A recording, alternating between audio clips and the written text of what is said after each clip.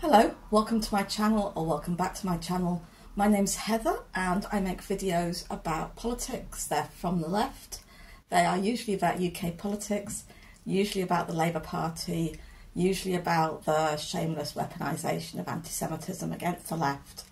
This one is about the Labour Party, but it's kind of local and national. So it's about Hackney and what's going on here, where we had a person who was elected to the council while they were under investigation and later prosecuted for paedophilia, for possession of a huge number of images of child abuse. And this councillor, although he resigned fairly quickly after he was elected, forcing a by-election, was very close friends with the Mayor of Hackney. They shared a home together, they had worked together, they were political allies, and it turns out that the Mayor lied about how he handled this case, how he handled his relationship with this councillor. So I should give names because it'll get confusing. So the councillor, the former councillor who was prosecuted, is Tom Dewey. The Mayor of Hackney is Philip Glanville, or Phil Glanville. And I want to talk about this because even though it's something, well, partly because it's something that I know a lot about, because I was in a local Labour Party for many years, from 2015 until I was expelled last year, with Tom Dewey, with Philip Glanville, with many people in the clique around them on the right of the local Labour Party. I got to know them, unfortunately, and how they operate. And so I think I have something to say that perhaps journalists who haven't been so involved can't say. In addition, this has massive implications, in my view, beyond the immediate case of the kind of lack of confidence locally in Philip Glanville as mayor, and the fact that he's almost certainly going to be forced to resign very soon. It kind of shows up a lot about the way the Labour right operate, and it's being used as cover to have a kind of coup, I guess. It is a coup of in Hackney North, which is one of the local Labour parties. I'm in Hackney South. That's where Tom Dewey and Philip Glanville are members, or were members. And Hackney North is the neighbouring constituency where Diane Abbott is MP, and she's currently suspended from the Labour Party, and they're trying to get rid of her. So it's being used to make that easier. So, which is pretty disgusting, really. It's all pretty disgusting. So what I'm going to do in this video is it's going to be in 4 parts. So if you're familiar with the case, you might want to skip ahead and look at other parts which look more at the implications than what has happened. But for people who haven't been following this case, haven't known about it, I want to go into some of the details of what happened when. Also, I'm going to put some links in the description box below this video to articles where it's been covered in the press. Really good coverage by the Morning Star particularly, who broke the key aspects of this story when other newspapers, both national and locally, our local papers like the Hackney Citizen, didn't seem interested in really delving into it. Hopefully they do seem to be doing that much more now. So you can kind of check up on stuff, find out more, and so on. So let's get started. The first section is going to be what happened. I'm going to give a kind of fairly tight account of just what the details are. So what happened was on 15th of August of this year is that Tom Dewey was sentenced. He's a former Labour councillor, and he admitted charges of making 5 category A indecent images of children. That's the most severe category of indecent images. There are also categories B and C, where he also had larger numbers of images that he had made. What making means in this context is not the common sense use of the term. It's a legal term, which I looked up, which means opening, accessing, downloading and storing online content. So, in addition to the making charges that he admitted, he also admitted to possessing 78 extreme pornographic images portraying acts likely to result in serious injury to a person's private parts, and 1,523 prohibited images of a child, such as cartoons or CGI images. I'm reading from a newspaper report there. It's slightly awkward languages. What it really means is that he possessed a huge number of images that involved children and that were sadistic. It's really shocking. I think anyone would be shocked by this. I think if you knew Tom, also you'd be shocked by this. We never really know what's going on in people's heads, but certainly when I found out about this, it surprised and shocked me, and it was disturbing. Okay. His sentence was a suspended sentence, and he was ordered to carry out 150 hours of unpaid work. Now, for a lot of people, that's a really low sentence, particularly compared to the high sentences people get for what seem like lesser crimes. If you are interested, it's pretty easy to appeal a sentence. The more appeals they get, the more likely they are to look at it and to change it. You only have, unfortunately, until 5 PM on Tuesday to do this, but I will put a link and basic information about this in the description below the video if you wish to. I know a lot of people who are disturbed by the light, what they see as a light sentence.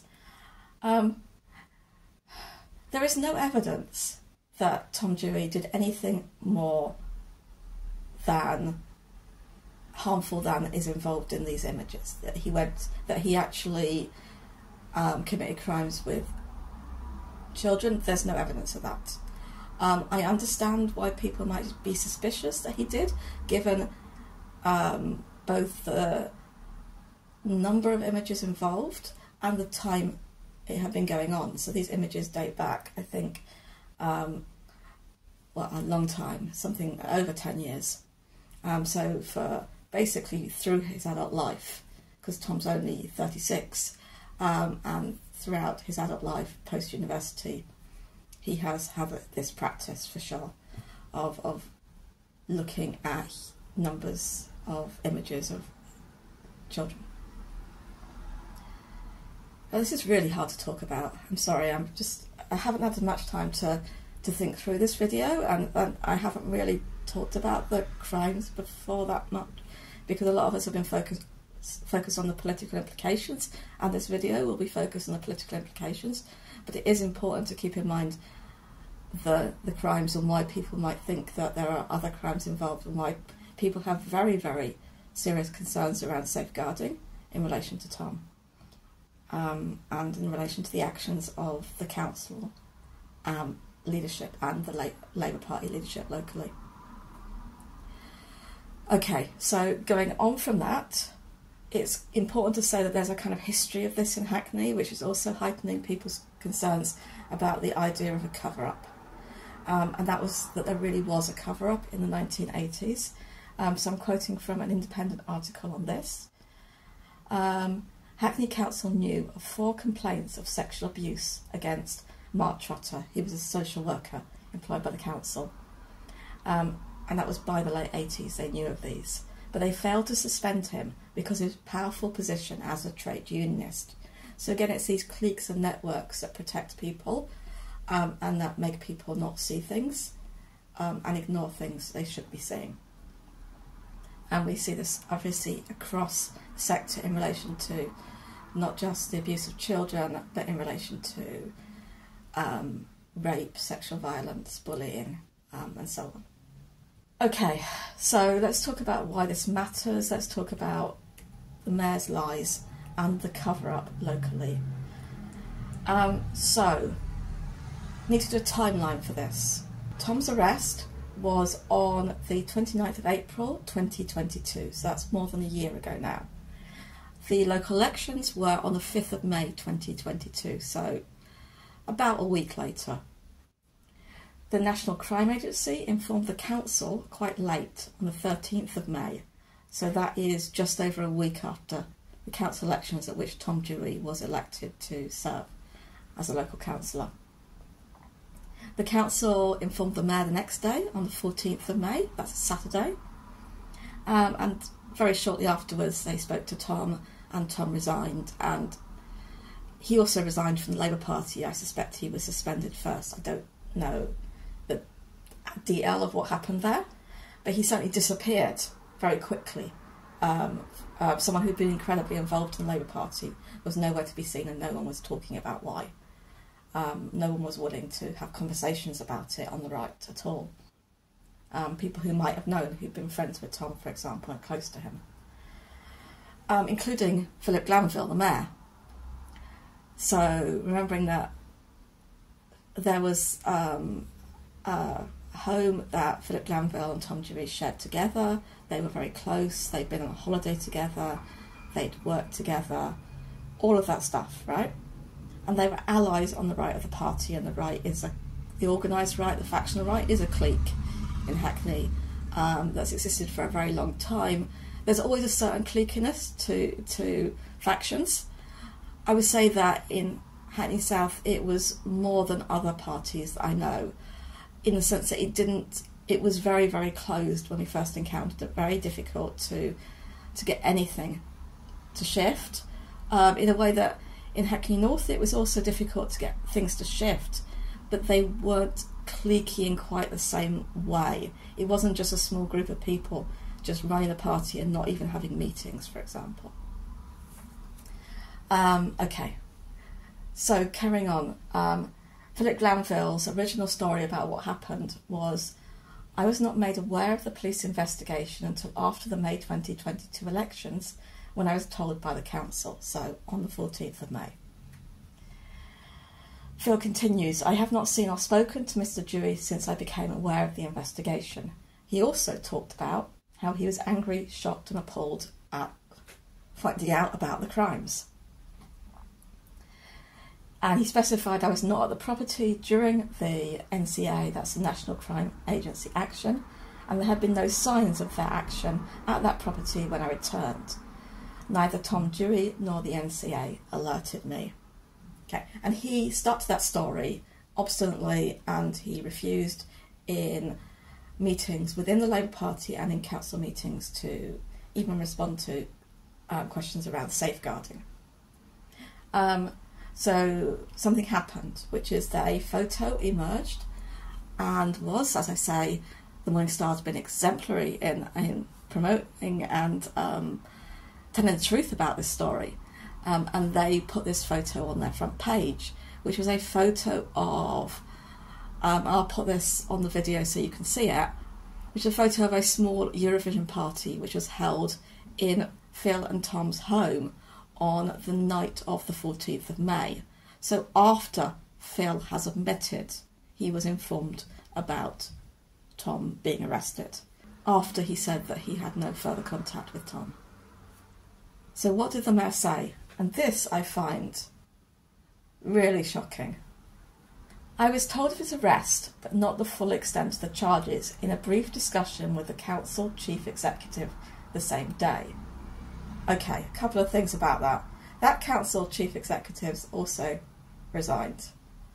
Might be just a coincidence, but it all just looks super suspicious, doesn't it? That's how things often happen, these patterns. Sometimes they are genuinely coincidences thrown into the authentic conspiring that happens. But I was not informed of the full extent of his crimes. That could mean anything. It could mean I didn't know how many Category C images there were. It could mean I didn't know how long he'd been doing this for. It doesn't say he didn't know that he was guilty of possessing images of child abuse. I think it would be highly unlikely that he wasn't told that. And if he wasn't told that, he would have said. So this is not a lie, but this is a deception. And this is what we have to kind of realise with these characters in the Labour Party, is that they move fluidly between truths, lies and obfuscations and deceptions. Okay. So Phil Glanville carries on. I shouldn't have been at the event in which we were photographed. That's another one, isn't it? Obfuscation at which we were photographed, at which I took a photo of us. That's clearly a selfie. Phil Glanville does a lot of selfies. He does a lot of canvassing. You have to get good at the selfie. He's tall, so he would often be the person to hold the camera when you're out canvassing to take a photo of the whole group. So, you know, this is a fine art, and he's doing it again, and we can recognise that. Okay, so why did he go to this party then? Apparently, he feared to cancel the event or not attend himself. May alert, this is quoting him, may alert Tom to what I knew during what I understood to be a live criminal case. He carries on, this does not alter the fact that I had no involvement in the case and shouldn't deter from other actions he took afterwards, which include, he says, moving out of the house the following day. This is so bizarre. Like, you think it's all right. You're not going to alert Tom to the investigation by moving out next day. But just like saying, oh, I just feel terrible, I don't want to go to the party, I'm just going to sleep, that would have done it. Moving out, that's nothing. It's completely nonsense. It's also nonsense because Tom knew he was under investigation, right? So what are you alerting Tom to? What are you worried about alerting Tom to? If you were worried, why didn't you take advice? Okay, suppose you're panicking for your political career at this point. You're like, oh my God, I've been living with a paedophile, I have ambitions to be a mayor for longer, or to be an MP, or I don't know what Phil's ambitions are, or to work in City Hall, whatever it is, and this is going to screw them up. Maybe you're panicking, maybe you are. I mean, like I was, and other people were like also genuinely shocked about knowing someone who has done things that you never imagined they had done, and that are really, really disturbing. And maybe you don't act in the best way, but how do you explain the lie? And he doesn't need to see a reason to explain the lie. Like, why not say, when you're asked about it, you know, I was told on the 14th, and then there was this party at night, I didn't know what to do. So I thought, okay, I'm just going to go to this party, deal with it, like, and then just cut relationships the next day, just move out. But I didn't want to have those conversations with Tom. I was scared about having them, so I just avoided it until I could move out. That's not good. I mean, that's shit, but it's honest. If that's what happened, that's honest. It's relatable because, like, I guess we're all human, we all make mistakes, we all have to apologise for them and deal with them and be accountable for them, especially if we're in a kind of elected position like this, where you have safeguarding responsibilities, where you have responsibilities to people who've elected you, and responsibilities within the local party and all of that. And he didn't say that, and he hasn't seen any reason, as far as I know, to apologise for lying, even. He said it was an error of judgment. Yeah, obviously it was an error of judgment. I think the reason he hasn't seen a need to apologise for lying is because he would be apologising to people for whom he has disdain, which is the electorate of Hackney. I don't think a lot of Labour councillors in Hackney really like people locally. I think they see us as a problem, almost as their opposition rather than their allies. And they have a sense of arrogance in relationship to us. They see themselves entitled to tell lies if it's for the good of the world, and they see themselves remaining in positions of power as for the good of the world. So I think that's why it has been as it is, and why he was able in his own mind to tell such a ridiculous story that's so obviously incredible, in the actual sense of incredible as not believable. Okay, carrying on. What do I think happened? So what I think happened is that Tom told Phil about the raid on their home and about his arrest and about what it was for, and that Phil then worked with other people to make a decision about what to do. And those people, I don't know who was included, but my suspicion is it included two of the people in this photo. So Senmo Emma, who is she's a Hackney councillor, she's the London Assembly member for this area, she is the mayoral advisor on the private rented sector. I mean, I really hope she gets replaced as a result of this, because she's done a terrible job in that role, in my view. That's another story. Also, I think James Peters was involved. He's in this photo. James and Sam recently got married. The guests at that wedding included Phil Glanville, included the local MP Meg Hillier, included the other councillor for de Beauvoir, Polly Billington, who maybe also was told. She was obviously having to campaign with Tom, stand at the count with Tom and celebrate their victory together, and then afterwards to tell people that he'd resigned for personal reasons and to campaign in the by-election. I would think she would have been told this stuff, particularly given that the mayor officially, even he admits he knew by the point of the by-election. She's now got a position to stand to be a Labour Party MP. All these people, they're all they're all falling upwards, aren't they? So yeah, I mean, James Peters has stood down from the council at the time this photo was taken, but at the time when Tom was arrested, if that was, as I'm hypothesising, something which was known to Phil, he would have been told because he was the Labour group whip, so he was in charge of discipline within the councillors in Hackney Labour group. We can only speculate as to who else knew, like whether Meg Hillier, the local MP, knew, I don't know. But she was also a close factional ally of Tom's. She chose him to be her agent at the most recent general election in 2019. It's shocking to me that nobody has approached Meg and asked her what she knew and when about Tom. This should be a basic thing to do. So I think they got together and decided that the only way to hold on to that seat and perhaps not risk other seats in Hackney going to the Greens, they're not the biggest opposition party, but they're the main opposition in most areas to Labour. The Conservatives hold 5 council seats because they hold seats in the Haredi Jewish areas, but across most of the rest of the borough, the main opposition is the Greens, and they were certainly challenging for seats, and they went from 0 to 2 last time, and they certainly would have taken this seat and others possibly if this had become public knowledge to any extent, I think. And so they decided the best way to hold on to the seat was for Tom to stand for election.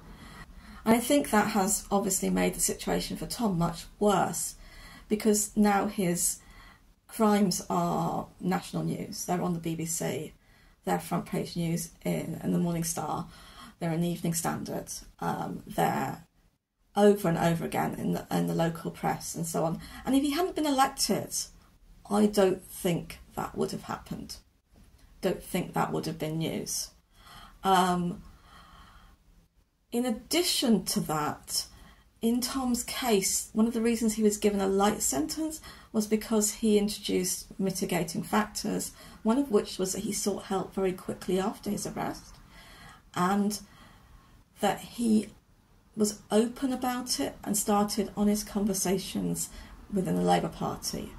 Now, if we believe Phil's story, he didn't do that. The Labour Party only found out through the National Crime Agency informing the council. I'm more inclined to believe Tom than Phil for 2 reasons. One is I think Phil has more motivation to lie at this point than Tom did. I also think Phil's story is implausible. But the main second reason is that I have heard Phil lie lots of times and obfuscate the truth lots of times. I was trying to think about all the times I've been in meetings with Tom. I've heard Tom speak at meetings. I've had emails from him. I couldn't think of a time when he'd lied. He's been toxic, he's been difficult, he's been abusive, he's been just out of order in lots and lots of ways towards lots of people. But I don't think I've heard him lie. And that's quite remarkable, actually. So, yeah, I'm inclined to believe Tom on that, and to believe that he, partly because of his loyalty to the Labour Party, which I think is extraordinary, even as I think he's loyal to a Labour Party that I don't recognise, a very right-wing Labour Party. I think he would have said, what do you think I should do in these circumstances? What do you think we should do? And there were a lot of choices for Labour, but there was a better route. So they couldn't have withdrawn Tom as candidate, it was too late. They couldn't have had another candidate, it was too late. But they could have put out a public statement saying whatever they were allowed to say, even if they didn't talk about the case. They could have said there are reasons why we have withdrawn support from Tom Dewey. We do not want you to vote for him anymore. We want you to vote for Polly Billington. We will release further details as soon as we're able to. He has been suspended from the Labour Party. And they could have stopped campaigning into Beauvoir and not had him at the count. At a basic level, I think that would have been reasonable. I think as a result, the Greens would have won that seat. I think the Greens and other opposition, there were independent opposition to the Labour Party, also candidates standing largely on an anti-LTN, local traffic neighbourhoods platform, who would have made a lot of it, and perhaps they panicked about a threat to the vote in other places, and that's why they did what they did and said, okay, we'll have a by-election after. This is all hypothesis by me. But doesn't it sound way more likely than the stories we're getting from Phil Glanville and others? Okay. So I want to say that this is very typical of the Labour right, the behaviour of the Labour right. I've talked about this completely in detail breakdown in another video, so I'm not going to go into detail, but I will share some stories from these people and from what I know. So as I said, James Peters in that photo was Chief Whip at the time of Tom Dewey's arrest, so would almost certainly have been part of any discussions about him standing if there had been any. And what's important to say about him is that, I mean, he did all sorts, including covering up or trying to cover up a case of data protection breach by our MP's campaign for reselection, which was just ridiculous. It's just like they protect their own, right? They don't care. Things which are blatantly dodgy, against the law, criminal, they just protect their own. And they really attack people who are not their own. And this is what he did. Just weeks before, he had been one of the leaders of an orchestrated campaign. I'm quoting here from Skippy O on Twitter. If you're on Twitter and you're on the Labour left, or just interested in that sort of stuff, you should definitely follow Skippy O. So it's an orchestrated campaign to remove a socialist council candidate in Hackney. She was smeared as an anti-Semite for protesting the murder of Palestinian children and for criticising the council. So yes, there was a campaign, a successful campaign, to get someone removed as a council candidate for saying that our council should divest from Israel's illegal occupation of Palestine. And one of the things she said was about Israel killing Palestinian children in Gaza with bombs that in part are funded by our council. Or at least, the shares go to the companies, etc., etc. And this was called blood libel. Blood libel is the story that, the anti-Semitic story that Jews kill Christian children for their blood. This has nothing to do with Israeli war crimes. And trying to do that is shameful. So his wife, Semwema, she is on the record now as saying, I only became aware of the arrest and its nature when it was reported in the media in June 2023. like, everyone knew about the arrest. It was on Twitter. Everyone in the local Labour Party, and actually anyone involved in politics locally in Hackney, knew that there'd been a raid on Tom and Phil's home. That was a pretty solid. It was never like really elevated above the level of rumour, but no one ever denied it. It was solidly known. People who were close confirmed it to various people. So I don't think that was ever in dispute. The idea that Sem didn't know that, I think, is ridiculous. Whether she knew what it was for, could she have not known that? Well, I knew what it was for. I'd been told that through 2 different sources. I didn't know it for certain. I didn't know it enough to speak about it publicly. But I spoke about it privately. I said, I think this is the reason I've been told it this way, and it seems pretty credible. Someone so close to Phil, who knew for so long, so close to Tom, not to know, I don't find that believable. If you're in that position where a good friend of yours, a really close friend of yours, you've been on holiday with them, known them for years, has to resign from the council only a week and a bit after being elected, and then it's for personal reasons, and you don't call them up and say, Tom, are you doing okay? What's the problem? Can I help? You would just do that, right? And then what did Tom say? Did he lie to her about that? Did he say, I can't talk to you about it? I just don't want to talk to you ever again? Did she not wonder about what had happened? I mean, she's a gossip, Sam. I mean, we're all gossips, right? But she would have wanted to know. She would have asked questions, I'm sure. So no, I don't believe that. And Sam I've had lied to me lots of times. A lot of times these lies are really trivial lies. The first one I remember was in the first non-conversation that I had with Sam. So it was early summer 2016, and we just had the leadership election announced between Jeremy Corbyn and, what's his name? Owen Smith. And yeah, it's good to forget his name, right? Because he is just a nothing. So she said to me that she didn't really like the way in nominations meetings everyone had already made their mind up about who to vote for, like Jeremy or Owen, and she hadn't made her mind up yet, which was clearly crap, but whatever. She later in the conversation kind of gave herself away. I don't know, somewhat later she was telling me about how busy she was, how she was involved in so much in the Labour Party. And one of the things she said was, I just got an email from Owen Smith's campaign asking me to phone bank, and I haven't decided if I have time to do that. It's like, why are you phone banking for Owen Smith or thinking about it if you haven't decided to support him? Like, do you realise these things are contradicting each other? Or are you going to phone bank for both of them? It was ridiculous. It was a lot of stuff like that. She would tell lies just for her own convenience, or just, I don't know.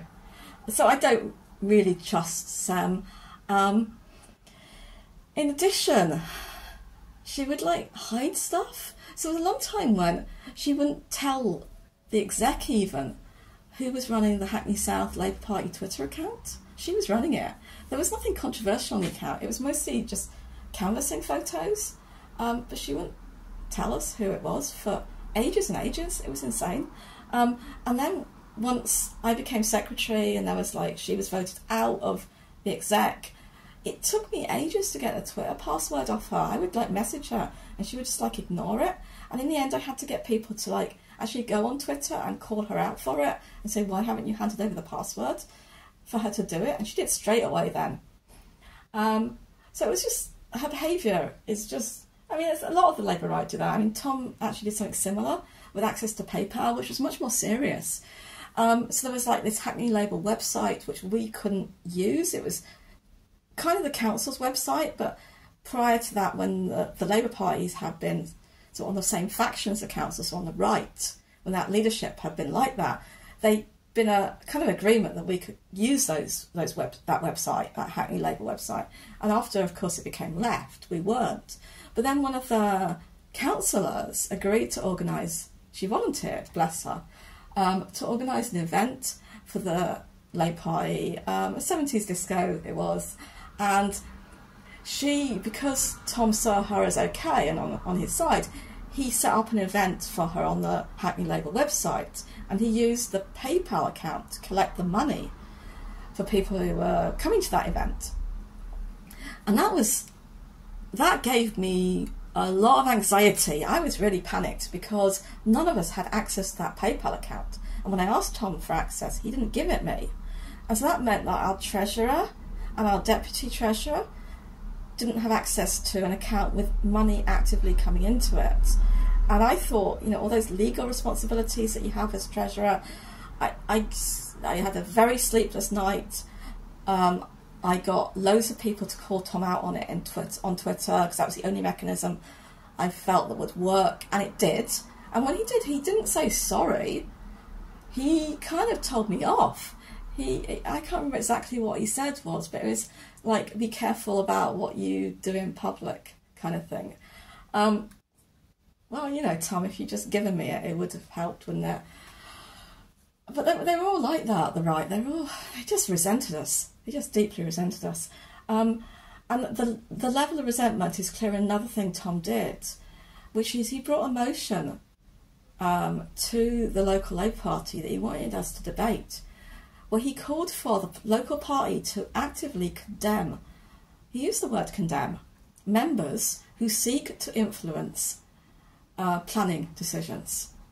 Like, if you're a campaigner on housing and development, you seek to influence planning decisions.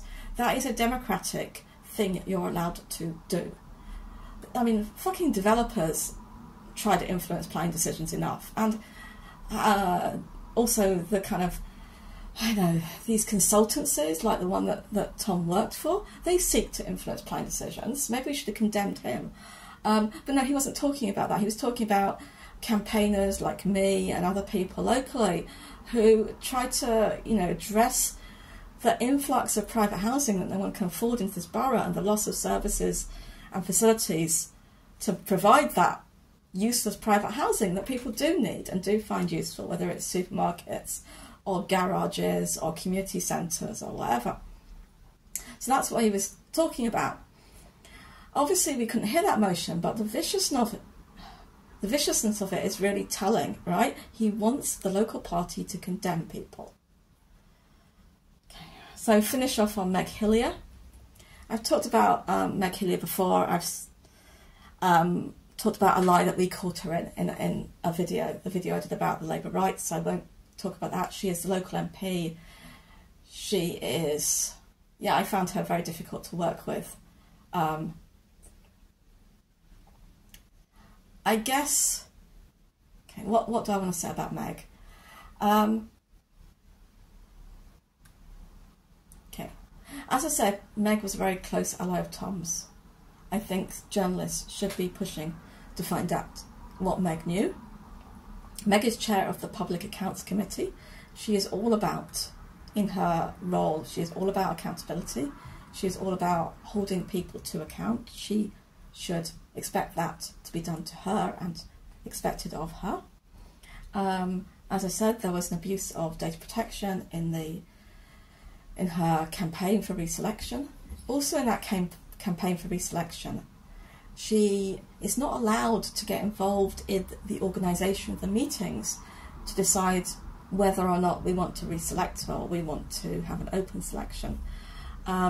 She has to stay right out of it. And she was getting right involved, and this is how I found out. I don't know how widespread this was, but there was one. So the way you organise these meetings is you have to have observers at the meetings, and they have to be from the executive, so it's quite a small group of people. And those members of the executive also have to go to their own be able to go to their own meetings.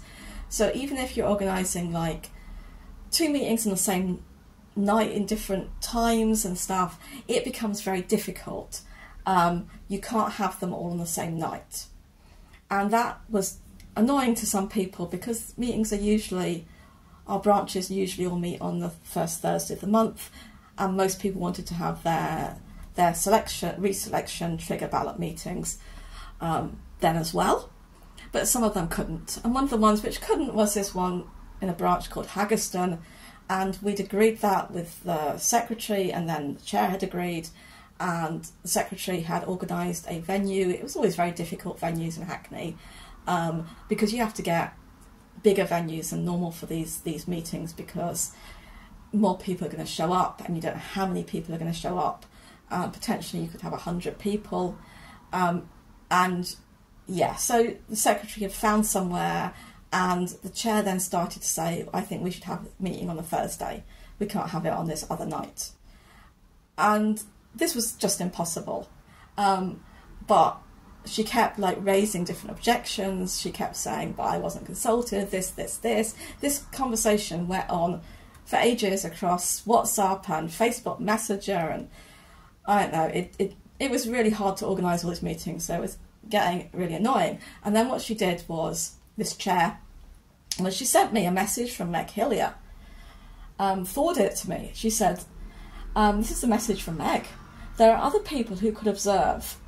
So this is a spurious argument. So that's my argument that there were no people free to observe.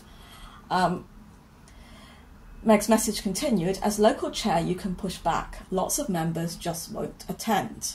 Now apparently I found out this was one of many messages from Meg, and this chair was just not smart enough to realise that she was really putting Meg in trouble by sending this to me, because I would have to report it to London Region because it's a breach of the rules. I don't think she realises it's a breach of the rules. I think she thought, oh, it's Meg's trigger ballot, so Meg's important, she's the MP, we should involve her. Which I think a lot of people think that. They don't think that MPs should be subject to the normal rules.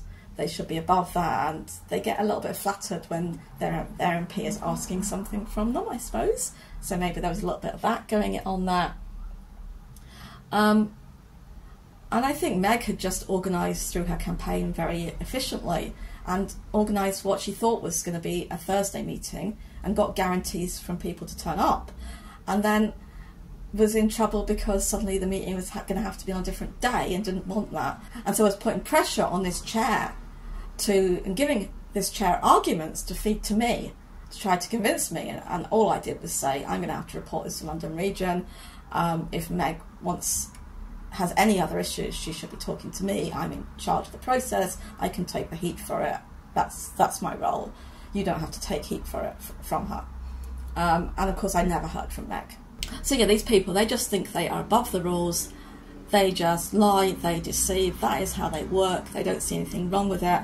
Sometimes I think, I don't know whether people like Meg know truth from lies anymore. At that stage of your career in politics, it's really depressing.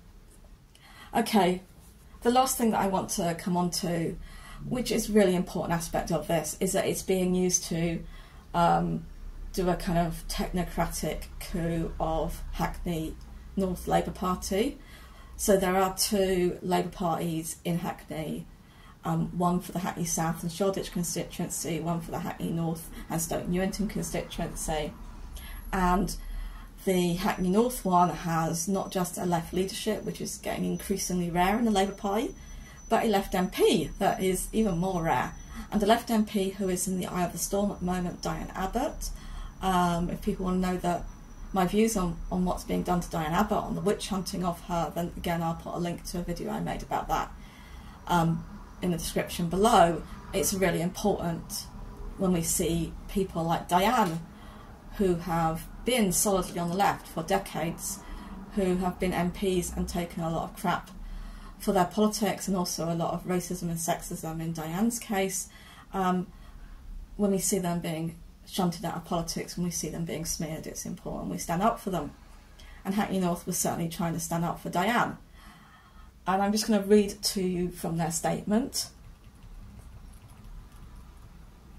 And again, I'll put a link to their statements below as well. So after the Executive Committee members raised safeguarding issues at the Exec Committee's meeting on the 13th of July 2023, we were silenced by London Regional Director Pierline Sanger, who suddenly joined the Zoom call. Within 24 hours, she moved to pause access to Organise, the email network which facilitates communication with members. This move was a form of collective punishment for the local party for raising entirely legitimate concerns. Yeah, so they were trying to raise concerns, they were shut down. This shutting down has happened at every level.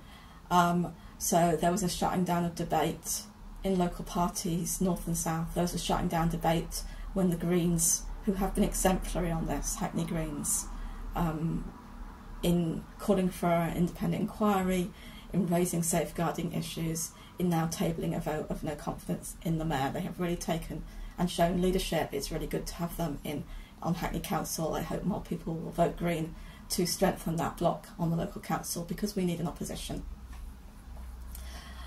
So yeah, shutting down a debate, and we can see how Labour staff in this case were and are complicit. So the statement goes on. The London region restored partial access on Thursday the 7th of September, but the 3 senior Hackney North Labour Party officers, so that's the chair, the secretary and the treasurer, have been ousted and replaced by 3 unelected individuals, one of whom is not currently a Hackney North member. This purports to be under the Labour Party guidance for boundary changes. However, this covers constituencies with a change of more than 15% in membership, which does not apply to Hackney North. This is blatant factionalism and outrageous. It is especially damaging at a time when we're working with grassroots members and Hackney residents and community organisations to reassure them that we take safeguarding with the utmost seriousness. Many CLPs, that's constituency Labour parties around the country, will recognise this total disregard of Labour Party rules and democratic processes, both regionally and nationally. Yeah, this is completely against the rules. There's no reason. This party has not been suspended. There's no reason why the exec should not continue to operate. You don't need an interim committee, even if there were one needed, which there isn't. You wouldn't need it until after Labour Party conference. So shutting down now, blocking the AGMs, this is all a device that the Labour Party use to allow the right to organise to take over CLPs undemocratically. This was clear. If you haven't seen Labour Files, it's an Al Jazeera series about the inner workings of the Labour Party. One of the things that's revealed there is that right-wing Labour Party staff members will take actions to enable local right-wing members to organise. In fact, one of them exasperatedly says there's no point in us keeping Warrington CLP suspended because they're not doing anything to organise there, so there's no point in carrying on, which reveals the truth about the use of Labour Party processes to shore up the right, to give them space to organise against the left. Okay, so this is what's happening here. These things aren't about the rules, but there will often be use of the rules, as in this case. Oh, you know, it's because of the boundary changes. They kind of provide a cover for other stuff, that if you don't know the rules, you don't look into it, then you wouldn't find out. You would just say, oh, they're just following the rules. There's also an opportunism here. Clearly the situation with Diane Abbott, with her having been reselected as a local MP unanimously in the trigger ballots, but then having been suspended and with an open investigation against her, there will be a need to resolve that investigation, but there's a desire not to do so, there's a desire to make it easy to remove her. And so there's a taking advantage of an opportunity to impose a right-wing leadership to make it easier to get rid of Diane.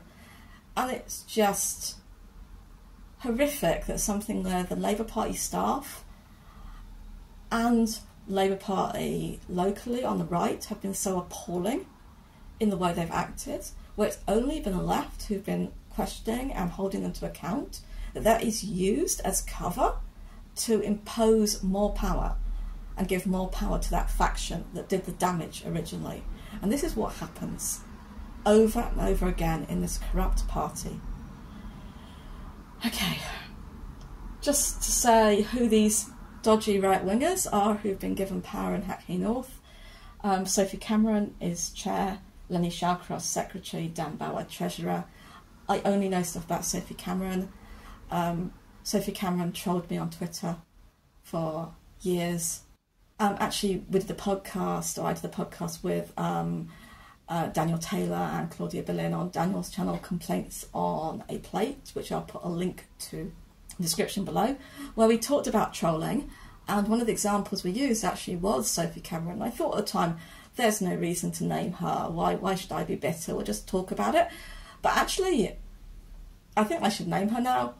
And I wish I could put evidence of her trolling, but I can't get access to those tweets anymore because she's locked her account, which is, again, something the Labour right do over and over and over again, to hide their crimes, to avoid accountability, and because they think they're better than us. And really, they're not better than us, they're worse than us.